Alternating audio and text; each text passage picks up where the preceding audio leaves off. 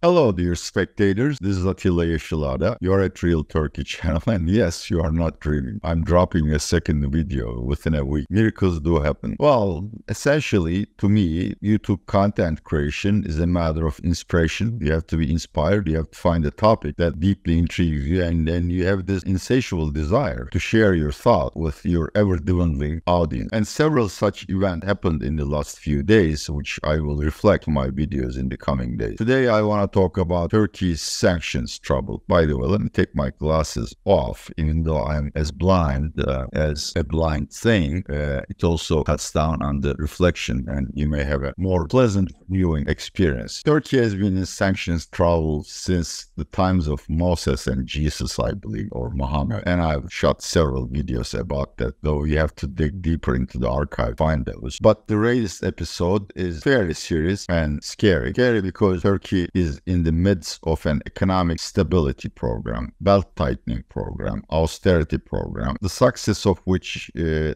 a certain extent depends on Turkey's ability to find FX loans and to attract FX investment, hot money, or FDI, foreign direct investment. And that leg of the austerity program is conditional on Turkey getting a loan wall with the United States and EU, because as experiences with China and Russia have demonstrated to global emerging markets fund managers, if the source of the destination or the destination of the investment is not friendly with the United States or Europe, then it's more likely than not your investment prospects will be cut short because of sanctions, threats, or essentially the static in the channel that's created by bickering between the leaders and politicians of the destination and source countries. This is why recent threats, and very specific and frightening threats by Mr. Brian Nelson, who is the Undersecretary in the Treasury Department in charge of sanctions enforcement. I'm sure he has a formal official title, which at this point I forget. What happened is,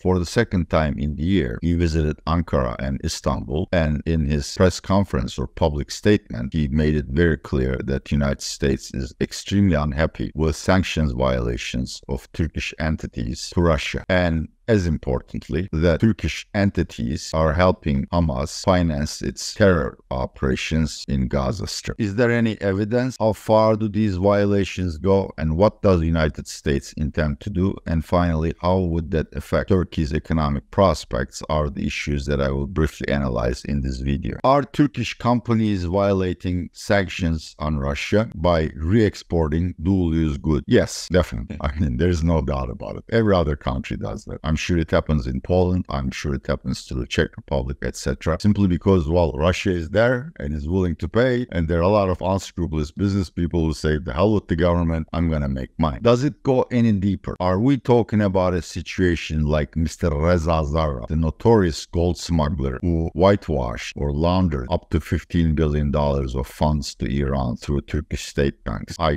don't see it. And I think I have enough credibility as a dissident of Mr. Erdogan to make that statement realistic. These sums are small, maybe $500 million since the beginning of the Ukraine war, and I don't think Mr. Erdogan sanctions those or even turns a blind eye. I'm sure enforcement can be made stricter. That's a problem, but just find a map of Turkey, see how close we are and how many ports there are on the Black Sea coast within a couple of hours of ferry distance or cargo ship distance from Russia. The second problem is Hamas financing. Hamas has a very strong infrastructure in Turkey and also a lot of sympathizers. While almost all Turks are also Muslim, and we do feel sympathy for the Palestinian plight, and a small minority of Muslims are also fundamentalist Muslims, pro-Sharia, or those who think that Christian and Jewish countries are evil, and it's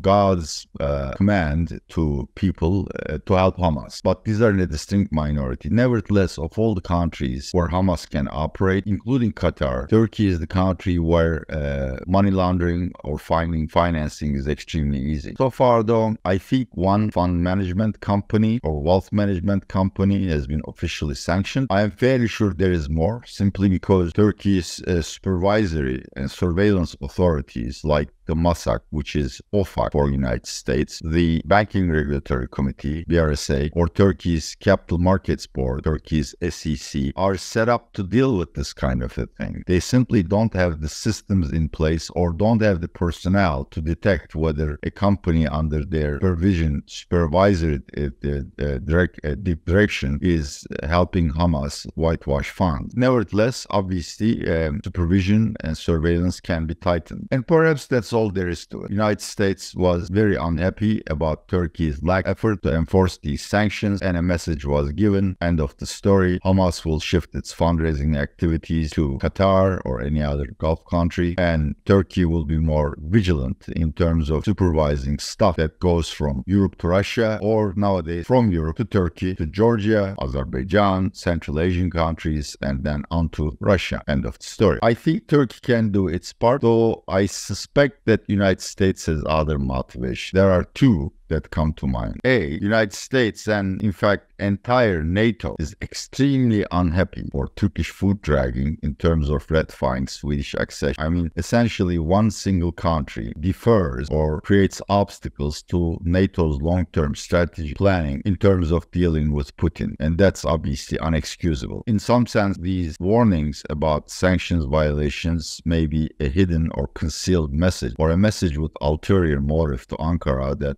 sort out the Swedish accession thing. Otherwise, we're going to crack down on it. Whether this is right or wrong doesn't make a difference. Might is right. Second reason may be Mr. Erdogan's hell-raising in terms of the Gaza Strip. Look, all the Muslims in the world are angry with what's happening in Gaza. Again, I'm not judging Israel or Hamas. To me, anybody who takes human life is a sinner and ought to be executed to the full degree of the law, international law if necessary. But the way things work, obviously, even if Israel shares most of the blame for what happened, they are pro-Israel. Israel is a Western country, a country with a culture that's in the Judeo-Christian tradition. Also, it's more or less the only democratic country in the Middle East, along with Turkey. And Mr. Erdogan is really making it difficult for United States and the European countries to deal with Israel, to tame Israel, simply because Mr. Erdogan is constantly blaming United States and European countries for aiding and abetting Israel, for enabling it, and that just doesn't sit well. Why doesn't it sit well? Turkey can create trouble for Israel. For instance, recently Turkish NGOs filed a complaint with International Criminal Court to have Israel prosecuted for crimes against humanity, even though Israel is not part of the treaty that led to the establishment of International Criminal Court. Obviously, a court case will be, highly publicized and would somewhat hurt Israel's image. I don't think anything serious is going to come out of it. More importantly, by constantly harping on Israel and cursing it, Erdogan increases its follower in the Arab world, the citizens, not the leadership. And in the past, such efforts have led to retaliation by Gulf countries, which essentially have cut all funding Turkey. Simply because, let's face it, Egypt, Saudi Arabia, United Arab Emirates, all the Sunni Muslim nations, save Qatar, think Hamas is evil, and it's an obstacle to pursuing the engagement with Israel, and the sooner it disappears from the world, the better it is for everyone, for them actually. So the leadership is somehow forced to compete with Erdogan in terms of cursing and even perhaps establishing sanctions on Israel, which spoils the game in the Middle East. So the second requirement by the United States could be for Mr. Erdogan to tone down his rhetoric and stop his efforts to have Israel prosecuted. Now, these conditions are much more difficult to fulfill, obviously. In terms of Swedish accession, Turkey has promised several times it may happen at the beginning of the next year, but it is more likely than not it will be delayed until after March local elections, simply because this is an issue where, people in Turkey usually blame the United States, and they think ratifying Swedish accession is actually doing a favor to the United States with no particular benefit for Turkey. Both in terms of Swedish accession and supporting Hamas or complaining about Israel, Mr. Erdogan faces a lot of competition at home. I covered this in my video titled "Why is Erdogan supporting Hamas? Simply because there are a lot of Islamist and conservative parties in Turkey, and they're outdoing Erdogan in terms of blaming Israel. And at some point, the issue might reach the point where voters may migrate to these smaller parties. Now, if these are the case, then we're going to talk about retaliation. What could the United States do to make sure Turkey complies with its requirements or conditions of ratifying Swedish accession and reducing the rhetoric on Israel? Well, clearly sanctioning more Turkish companies, exploring whether these companies and persons have links to the AKP government or AKP members is something that would deeply hurt Erdogan's interests. Two, by simply talking up the rhetoric of sanctions, we have seen in the past, such as in the Pastor Brunson case, foreign commercial banks become very reluctant to lend to Turkey, so that could lead to another currency crisis. And of course, fund managers, as I've said, are not very eager to invest in countries that have troubles with the United States and EU. And at the end, Biden could